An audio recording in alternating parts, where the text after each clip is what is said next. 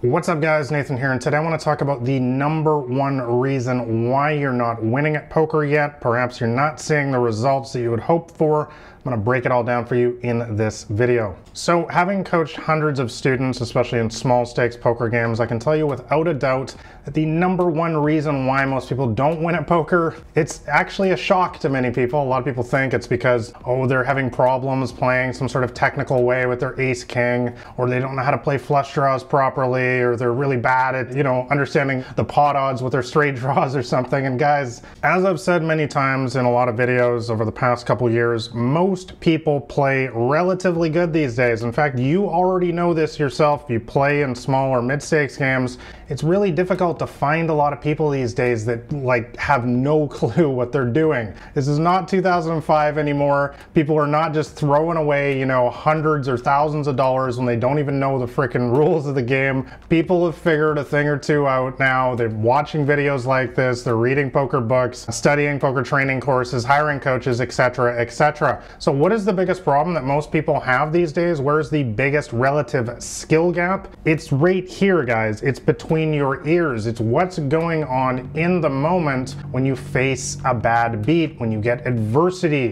when you get setbacks at the poker table, when you get your pocket aces cracked right before the final table. So how do we actually go about fixing this? Well, as I mentioned a lot in these videos on the channel here, and by the way, make sure you're subscribed if you want to see more poker strategy videos like this. As I discuss a lot, poker these days is really an entire lifestyle approach. The poker pros that I know, and I know myself personally, we do not just sit down at the poker table and expect to win. That is simply an amateur approach to the game that is not going to be successful in today's more competitive environment. No, instead, just like a professional athlete, we're approaching this game from an entire lifestyle perspective. So for me personally, that starts every single day when I wake up going to the gym. As I've said before, I don't really take days off unless I'm traveling or there's some sort of emergency or anything.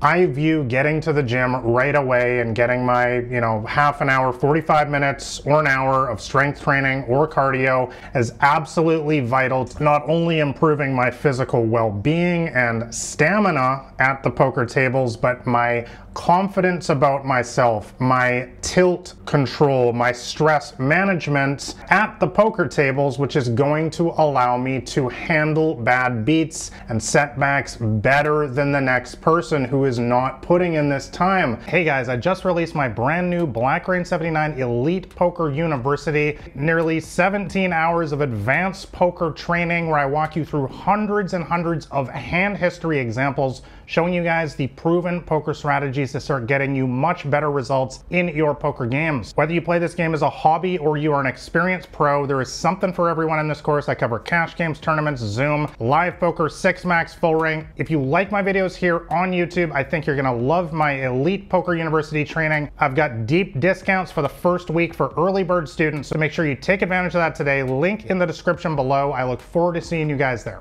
Now, it doesn't just end at the gym. Diet is vitally important. I am extremely conscious about what I choose to put in my own body because once again, I know that I need to be able to react better in the moment than the next person. I can't be eating high sugar foods. I can't be drinking, sodas that are gonna spike my insulin and make me more moody, for example, at the poker table. So my diet is absolutely tuned in with high quality whole grains, lean meats, vegetables, and fruits to keep my mind stable throughout the day and allow me to handle the routine setbacks at the poker tables in a much more consistent manner. And finally, of course, sleep. All of this allows me to get 8 hours of quality sleep each night, which again is going to help me tremendously in handling bad beats and coolers better than the next person at the poker table. Guys, the bottom line here is that real poker pros these days are taking this game seriously 24 hours a day. There is this crazy kind of belief these days that is being perpetuated by a lot of coaches and other pros on the internet that they just sit down and play poker, and if you just study these solvers or this GTO theory, magically you're going to start winning. Guys, that's just not the reality for real poker pros that I know for myself personally.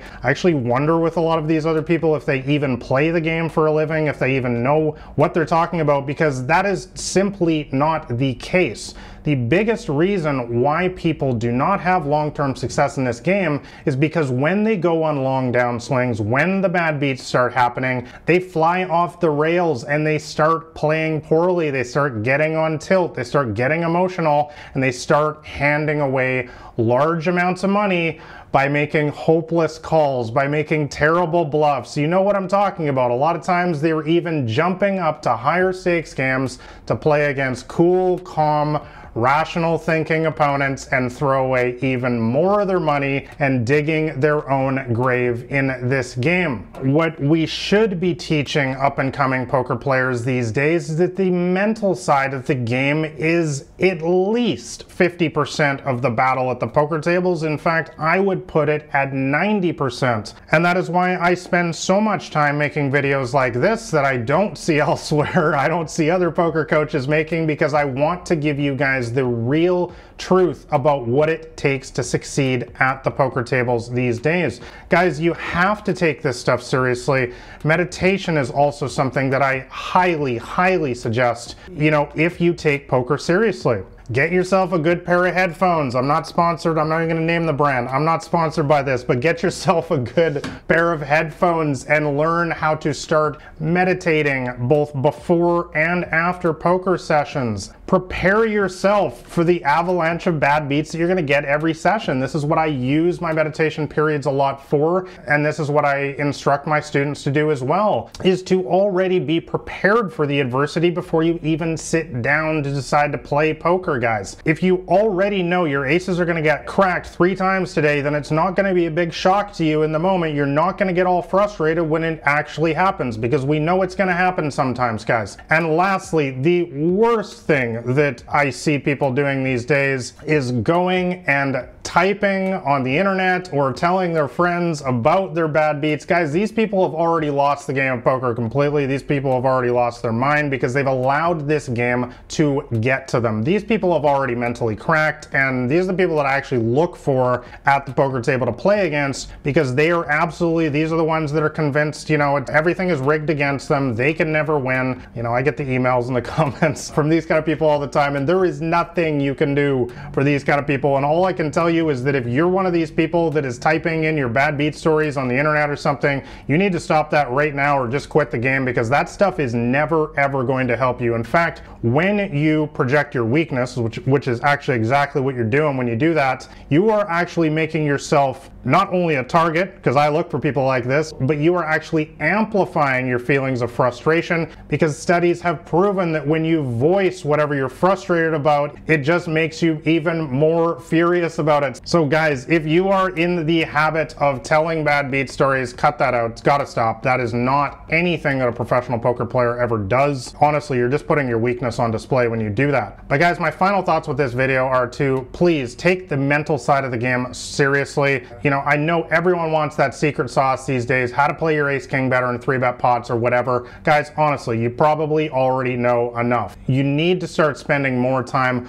on what I've been talking about in this video. This is what they're not telling you. This is what actual poker pros are doing. Guys, they're not studying solvers and charts all day long. Real poker professionals are taking this away from the table stuff seriously, because how can you ever expect to win long-term at poker when you're choosing to sit down in a game, when you're sleep deprived, you've been eating a bunch of McDonald's or other garbage food, you're frustrated, you've been driving in traffic, somebody cut you off. Like, seriously, guys, if your head is just a complete mess, how do you ever expect to beat somebody who is cool, calm, and collected, who is in top peak mental shape, who has been meditating before the session against you? You're not going to stand any chance against somebody like that, guys. So Bottom line, if you really want real world-class results in this game, guys, you need to take this stuff seriously, because this is what real poker pros are focusing on these days. And I think if you do this stuff, you get better results. Make sure you guys like and subscribe if you found this video helpful, and I will catch you next week with more poker strategy videos. Thanks for watching, guys. It's been Nathan Williams with BlackRain79.com.